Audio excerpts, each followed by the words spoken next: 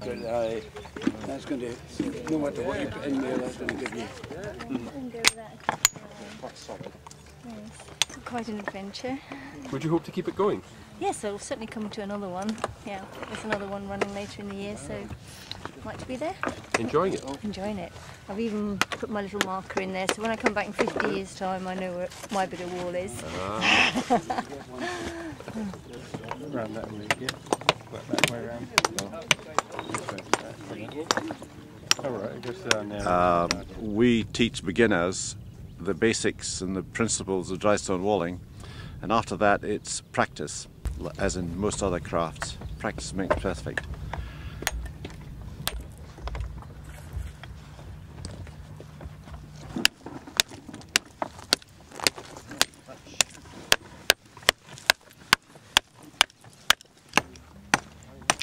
Learn how to lay your lines, learn the dimensions, proper dimensions of a wall.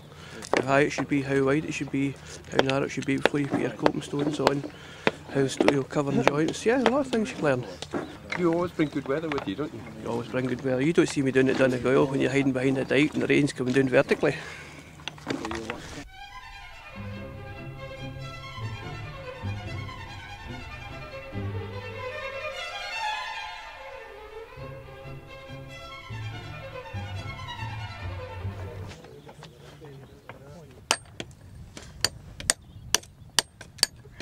See, that might do it.